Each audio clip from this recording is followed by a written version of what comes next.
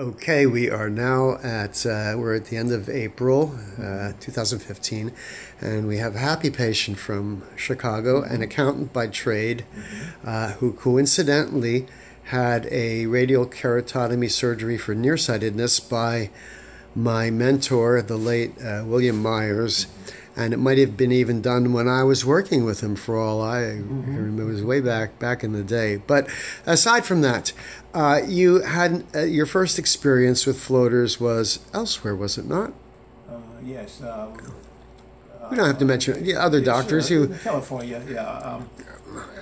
Again, we had the internet and and noted it down to a couple of people, and I have family in California, and I was out there and said, let me see, and it was a decent experience. I mean, I had a lot of tiny little dots. Did you had a Weiss ring, probably something off to the side that was a little more solid? Sure. And actually, when I examined you, those were both pretty well gone. Yeah. But you had. Yeah. Did the other problem that you experienced with floaters, was that at that same time, or does that happen more subsequent to that? No, about the same time.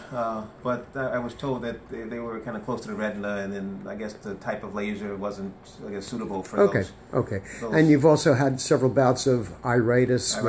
Did you have the iritis before the last laser? No, that was subsequent. Subsequent. Actually, yeah. It's not related in any way.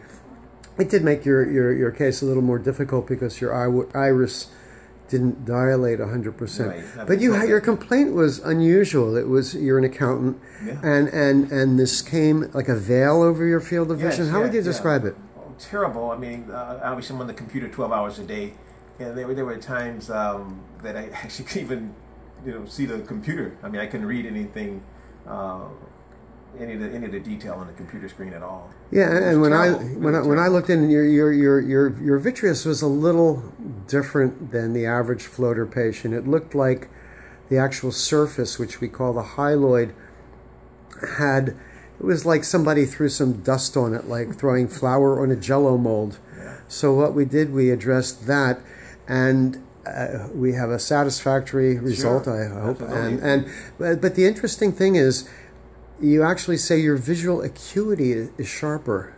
Very sharp. I mean, literally, there were times when just washing my face or shaving, I can barely see my skin, and now I can see, of course, the wrinkles and the details of the skin, which is a pleasant sight. I mean, when you're trying to shave or just cleaning up, and you say, geez, I can see shades of my face, like shadows. Yeah, and these things are always hard to measure on an eye chart because there's other factors that enter into our visual perception. One is the contrast, and maybe even if the contrast is improved by doing away with this little haze, your acuity is better in general. Yes, there's no. But anyway, you're a happy patient. That's what we love. Very, very happy. And you're back to Chicago. I hate to leave. Back to Chicago. Everything's been nice. The stay, the hotel, the weather, everything's been beautiful compared to Chicago. Chicago was where I went to medical school. Of course, I was 23 at the time. And it can always, anywhere's fun at age 23. Now, well, life can still be fun. And I'm glad you're enjoying yourself. Thank you for being I hate to leave, but I got to go back to work. Thanks for being a great patient. Thank you.